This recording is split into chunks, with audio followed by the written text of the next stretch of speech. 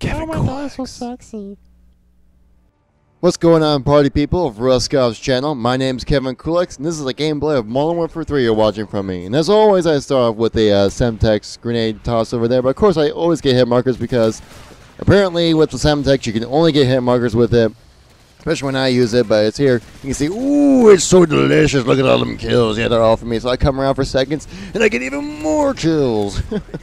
That was a little intense there, I'm sorry, but this game is intense right here, because I have to say, this is definitely the best gameplay of Call of Duty I have ever gotten. This is a 57-0 flawless game. Now, I never go flawless when I play Call of Duty, just because, well, I think you all can assume why I never go flawless, because of all the ridiculous nonsense that happens in, well, pretty much every Call of Duty, but especially in Modern Warfare 3. I think we can all agree on that.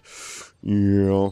Which is kind of one of the reasons why I've kind of slowed down my playing of this game. Now, have I completely sworn it off? And yeah, possibly. But if all the right circumstances come, I might play this game. But as you can see right now, I'm in the Reaper, and I got my payload. There we go. And usually what I like to do with my gaming videos is I like to kind of have a discussion of a kind of topic to kind of help interact with my subscribers and all that fun stuff. Because when I do this for fun. I don't do it to try to get YouTube famous or all that stupid stuff. I do it because I have fun with it. That's what everybody should be doing this for. Some people, well, whatever. I don't want to go into it. But the topic I want to talk about in this video is, game of the year, and or not really. Well, I guess game of the year. But what was your favorite game that came out this fall or gaming season? Personally, for me, my favorite game would have to be Battlefield 3, just because that game is just freaking awesome, man. Like, the graphics, amazing. I feel like they really went above and beyond. They expanded the whole Battlefield series so much with Battlefield 3. Just so many unlocks, so many weapons, so many maps, and it's a phenomenal game. It really is. Now, there are some balancing issues still, especially with the new weapons that just kind of came with the back to Karkan maps. Like the FAMAS is pretty insane, not gonna lie. But what DICE does is they realize that their stuff is broken or a little overpowered, and they freaking fix it. Unlike some people. Sorry. What am I? Wow, I'm sorry. My throat's a little clamped there, I guess you can call it. But personally, I would say though that was my favorite game that came out was Battlefield 3. But personally, I think Game of the Year should go. Sure, at least should have gone to was Gears of War 3. I think Gears of War 3 is just the complete package of a game. You got amazing single player as always. You got the Horde mode, which is so much fun. Like, you don't even have to enjoy the multiplayer. You can just play the single player and Horde mode, and you'll get your money's worth out of that game because they went above and beyond the Horde mode in Gears 3. Because Gears 2, it was fun, yeah, but it got a little redundant just because all that happened is just that your enemy got a little harder to kill. And with the new Horde mode, they added so much extra stuff like defenses and crazy boss modes and stuff, rounds and stuff like that. It's too much fun. It really is. I guess that's probably why I haven't played it as much or something. Look at Sidewind, and it ran in the window. You can't camp, buddy. I'm gonna get you. What the hell was that? I don't know if you guys heard that. That was a loud pop, but whatever.